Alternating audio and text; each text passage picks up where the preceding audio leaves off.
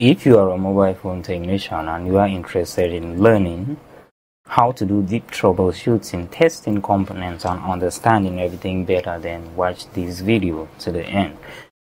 So taking a look here, you can see that we have a mobile phone PCB here, and yeah, if you are not new to mobile repairing, you should know that just from the surrounding components, this should be a power supply IC, a PMU IC, power IC.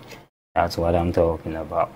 So what I want you to learn in this video, I want you to learn the proper way to test components around the power IC, specifically how to test capacitors on a mobile PCB.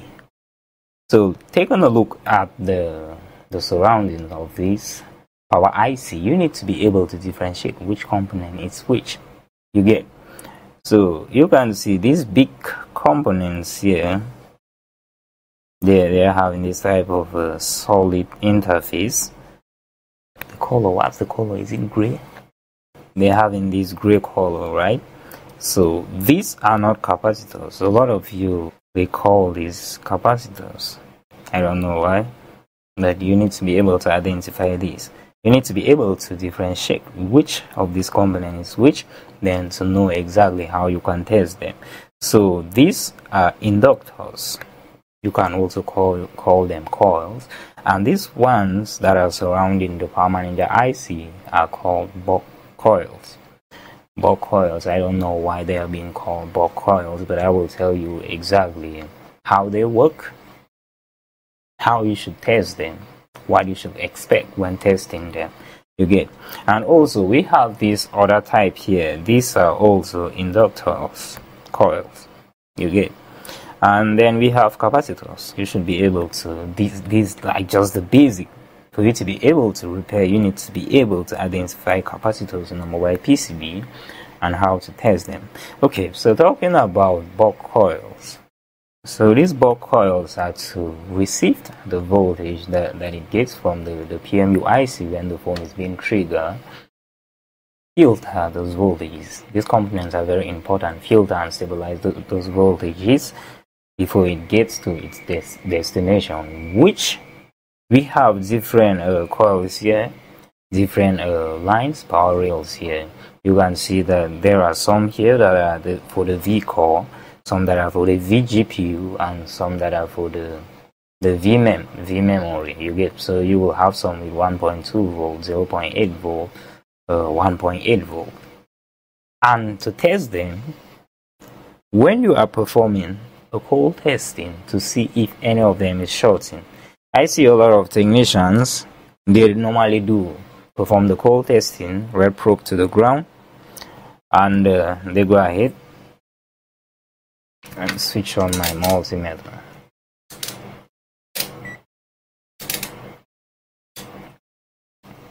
And they do that, they go ahead, test. You are getting a beep, right? They test, they're getting a beep, and yeah, they'll be like, okay, this component is bad, have to remove it. It's shorting, right? First, the reason why most of them remove this is because they think that it's a capacitor. Second, even though you know now that it's not a capacitor, you are asking, why is it beeping?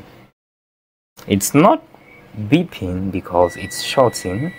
If you take a look at my multimeter, I always say that you don't just listen to a beep. You look at the multimeter, you look at the reading from your multimeter to see if it's a complete short or just a small, a low reading that you are getting. So testing this doesn't mean that this one is bad. First, you need to understand that just from the look of things and from the track right here, this should be the V core Buck coil right here, which means that it's connected to the power supply. It's connected to the power supply of the CPU. Power supply of the CPU. It's connected to the CPU power supply circuit. Some of these things are very hard to explain in a smooth way. So the reason why you are getting a low reading here is not because there is a short in this line, it's because this particular line is connected to the track of the CPU, which is the V core line. So which comes to these components here, which are CPU capacitors. I've made a lot of videos about CPU capacitors. So these capacitors are always beeping. In most cases, they're always beeping. And if in case you don't know how to test these capacitors, these particular ones, you can see that we have like 4 points right here. You always have to keep in mind that, so anytime you are testing this type of capacitors with 4 points, you need to keep in mind that these bigger sides are the positive, these ones are the negative. So talking about CPU capacitors, the reason why most of these will beep is just because of the integrated circuits in the CPU. Everything is being chopped up, and also they're using these lines are using a very low amount of current, 0.7 to 1.2 volt, which are the V core voltages, right? So because they're beeping, it doesn't really mean that, yeah, it's bad. You don't have to remove. In fact, it's very hard for a capacitor to get damage around this section because it uses a very low current. And also, if any of this is bad, it can cause some voltages here that will damage the CPU. The CPU will easily get damaged before these capacitors right here. And there are times, like I said, you need to take a look at the reading from your multimeter. If you are testing,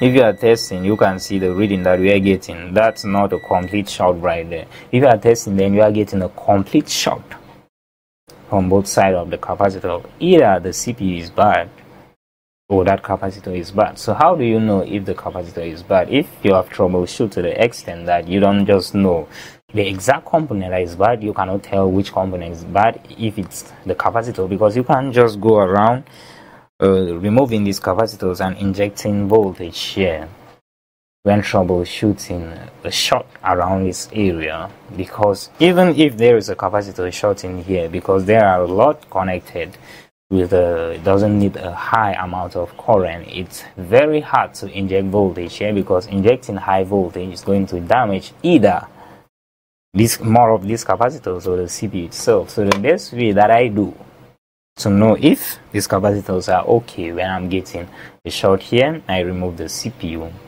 and test. The CPU also gets damaged and cause a short around this area. Okay, so when we are testing, looking for a short here, you can see that's a capacitor. You can see the reading, that's a high reading, right?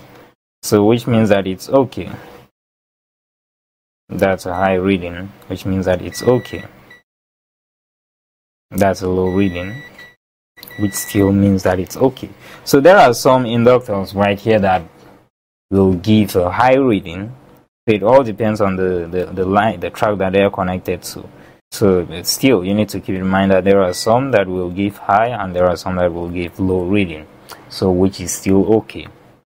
And just to make you understand how everything is being connected, I will just show you a diagram from my book here, just for you to understand everything better. I will show you a diagram from my book here, which is the same circuit. This is a block diagram, but it's the same thing that we are talking about here. So if you take a look, this is the right page.